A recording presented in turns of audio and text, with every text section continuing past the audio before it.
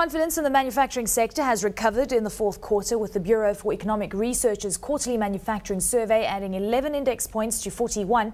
But although the results reflect an improvement in demand, profitability among manufacturers remains under pressure. Joining us from our Cape Town studio with more is Nkanyiso Hlongwa, economist at the Bureau for Economic Research. Nkanyiso, thanks so much for joining us today. Things are looking slightly better in the fourth quarter. A far cry from what we saw in 2009. We were sitting at around 10 index points and even further away from the high hits in 2007 of 80 points. But things looking better, at least for now.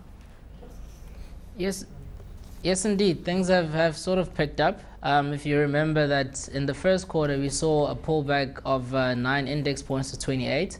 And after the sort of tapering off during the past 2 quarters, we've seen a strong comeback in the fourth quarter. Nkanyiso, of course, we had PMI numbers coming out yesterday, rising above 50 for last month to 52.9. That followed a pretty dismal September and October. Would you put your survey in line with what we're seeing coming through on the PMI front as well?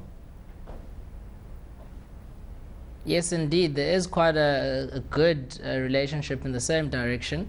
If you look at the PMI, obviously going back into expansionary mode at above 50 index points, and so the manufacturing survey has also told us that we're expecting the fourth quarter to be a bit stronger.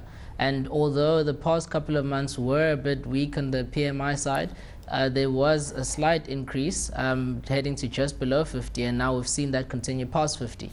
The manufacturing survey as well was moved from 28 to 30 and then has now picked up to 41 index points. So there is quite a significant rise from the manufacturing side, and both results do mirror that reality. Interesting to note that exports also showed quite a nice recovery, namely the transport, machinery, chemical and base metals industries. Interesting to note, though, that the prices came under slight pressure, which is a little bit of a divergence from what we saw with the PMI that was released yesterday. Yes, indeed. Look, the export selling prices, for example, are very determined by a lot of other factors. So we look at the low global inflation, mainly to our exporting partners, the strong rand exchange rate. So we've seen a lot of import and export competition, depending whether you're looking at domestic or the export market. But all in all, I mean, profitability will continue to remain under pressure. And if you look at possibly one of the reasons why we saw such a strong pullback in exports is the manufacturers being able now to send some of their volumes through at a lower cost in order to maintain some of their export market share. So we do see that, but yet again, I think the fact that we're still seeing continued volume growth in the export sector, especially after the impact of the strikes in August and September has dissipated, is a good indicator of what we're seeing in the export market. And Nkanyiso, how about local demand and also capacity within the sector? Are we still sitting with excess capacity? Well, from the survey, the indicator for capacity utilization, that fell, or capacity underutilization rather, that fell from 81 to I think about 79. What that informs us is that you've got less people reporting that their capacity is underutilized, and that's in line again with what you're seeing in the export market, with export demand growth, with the domestic demand growth, and that falling into the production volumes growth. So all in all, we're seeing the same, or what would be expected if you're seeing higher production volumes, and that's what we're seeing from the capacity utilization side. Nkanyiso, also looking ahead, it seems that there is a little bit of caution looking into the next year, and particularly into the next 12 months, particularly coming through for fixed investments in machinery and the likes of equipment as well. The strong rand also being quite a big issue. And when we say that there is going to be cautiousness, what kind of levels do you expect into 2011? Well, currently, based on what manufacturers are saying, I mean, if you look at the business confidence, looking at 12 months' time, that has pulled back from what it's currently at. And there's a lot of, if you look at demand volumes, for example, expected in the first quarter, that's still positive, but it's lower than what we experience now.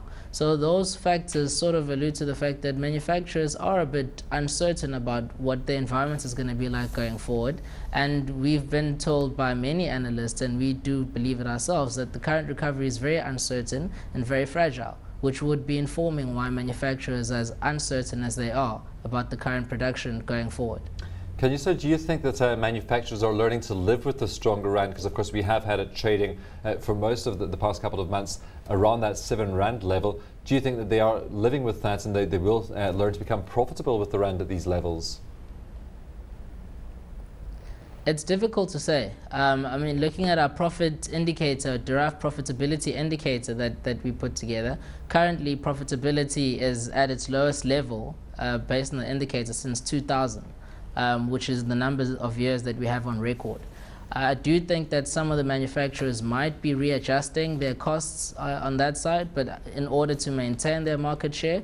But in terms of the sustainability of profits being so low and costs increasing or remaining elevated, while the rate of increase in selling prices is not really picking up to recover most of their profitability, it becomes a difficult issue to contend with, especially for some of the manufacturers.